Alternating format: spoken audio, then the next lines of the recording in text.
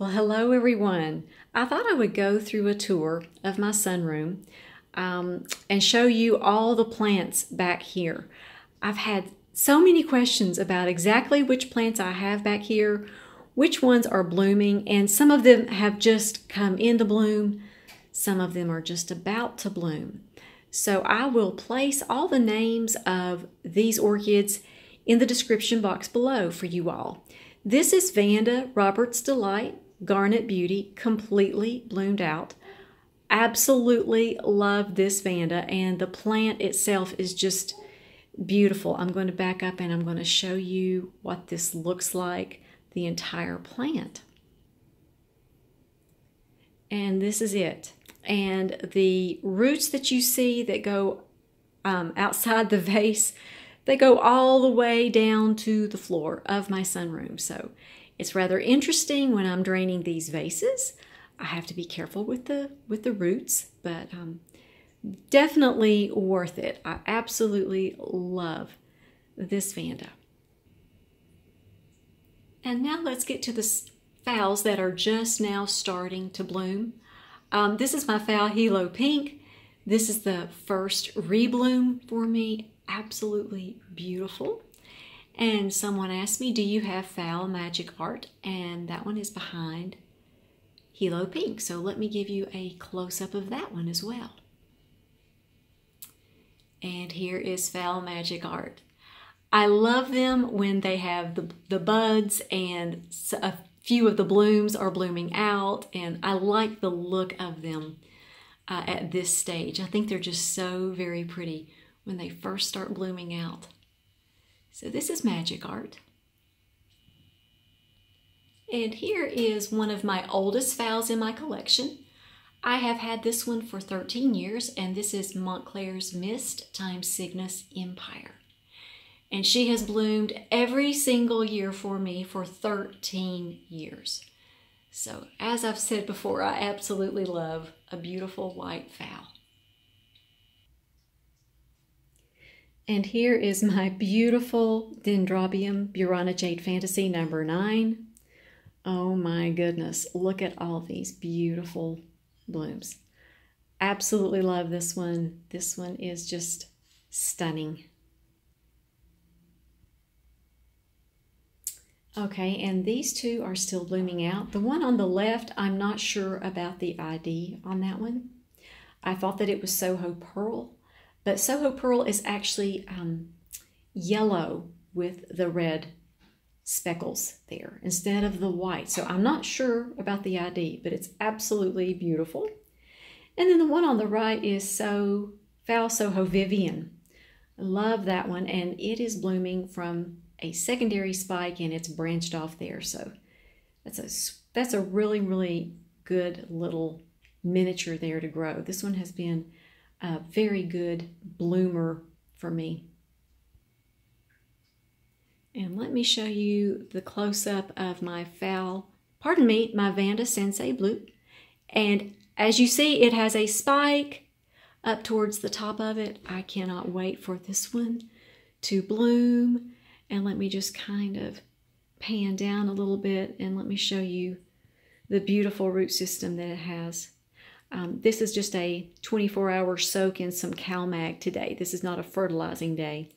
But I like to water them twice a week, and then I fertilize them once a week. So about every other day, they're either in fertilizer or they're in some CalMag. So they seem to just be doing really, really well. And with the extra fertilizer, they have really greened up too. So that's awesome. And let me show you some spikes that are just doing really very well. This is Phal Brother Pirate King, and look at the branching on this spike. I can't wait until this one blooms. It is just a beautiful phal, and this is going to be a really, really good bloom cycle for this plant as well. And this is Phal Sandy Beach. She's got 2 spikes. This one used to be in water culture, and then I started losing some leaves on this one. So I decided to go ahead and place it in moss last year, and it's just done really, really well. And I have been really pleased that it has 2 spikes on it this year. So I can't wait for this one to bloom. This is the yellow one with the red lip. Just absolutely gorgeous. And this is one that I've been asked about quite a bit lately. This is Phal Intensity. I've had this plant for about, I'd say about 10 years. Look at the new root growth that I'm getting here. And then look on the right side. That is a new spike. The story to this plant was that it got down to 2 leaves while it was in water culture. I decided to go ahead and convert it. Of course, if you have a phal that's down to 2 leaves, you really need to get it into some New Zealand sphagnum moss. That's how I learned about placing them in New Zealand sphagnum moss when they get into some trouble. And so this is the first time it's rebloomed in 2 years, just simply because it didn't have enough leaves to even bloom. So as you see, it's grown 4 leaves in a year and a half. That is amazing. So it's going to bloom this year, and I'm really, really happy about that. And several of you have asked me about my Vanda Picara Blue, the one that the lower leaves on the plant were starting to turn yellow. This is what it looks like now. I did lose a few leaves, but the remaining leaves on the bottom of the plant, after I started fertilizing it at a higher rate, they turned green. I am so pleased with this, and this plant is just looking so much better. And the mystery spike on my huge dendrobium. I don't know what this one's going to be. I can't wait until it blooms because this one has never bloomed for me before. And I can't wait to see what color these blooms are. So it's just keeping me in suspense, but usually the wait is just worth it. That's what I found out about growing orchids. And here's my little phal that I've nicknamed this one Violet. I don't know the name of this one either, but it has beautiful splotchy leaves, and it's spiking again. Happy to say, this one has grown 3 new leaves rather quickly. I've been really amazed at how this one has progressed. And this is Buddy, and you can see how the spike on Buddy is progressing. This is that beautiful little, I hate to call it a NOID phal. I don't like that.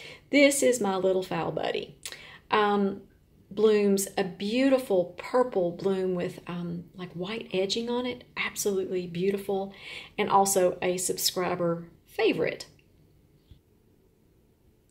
And this is what the eastern side of my sunroom looks like. These are the plants that I have there. The one in the back corner, that dendrobium back in the back corner, I'm going to have a talk with it. It started spiking a few months ago, and then it got really, really cold very suddenly. And I think that spike just decided not to develop, so I'm going to have a talk with that one. The one beside of it is Luigi, and then the little miniature in the brown pot, that is April's Hope, and she is spiking again. And this huge dendrobium, that's the one that I showed you. It's keeping me in suspense. It's spiking. Can't wait to see what those blooms look like. And here's another star of the show. My Christmas cactus is blooming again, beginning of March. Oh my goodness, look at the gorgeous blooms on this plant. I absolutely love this Christmas cactus. So let's give you a different view of Robert's Delight Garnet Beauty. I love taking a lot of videos when my Vandas are in bloom. I hope this has brightened your all's day. It's been very, very cold here in Tennessee, so I just enjoy sharing blooms with you on cold winter days like today. So you all be highly favored, deeply loved, and greatly blessed. And we'll talk to you all next time.